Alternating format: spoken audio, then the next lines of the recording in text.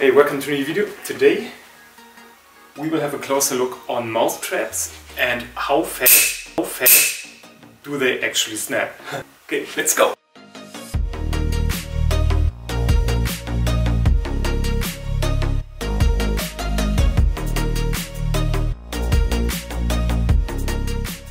Okay, let's see how fast the Mousetrap actually snaps.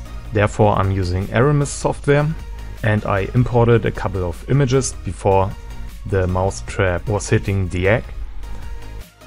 To calculate the speed we need a reference, therefore I set the diameter of the egg and I set a tracking point on the Mousetrap which directly calculates the speed in every image. Starting at this position we are at about 90 kilometers per hour and the Mousetrap is accelerating from image to image up to 110 kilometers per hour.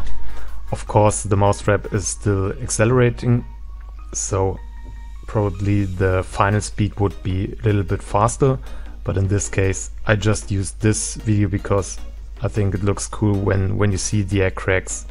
It does not really make any sense to analyze the speed any further because the egg is actually slowing down the Mousetrap.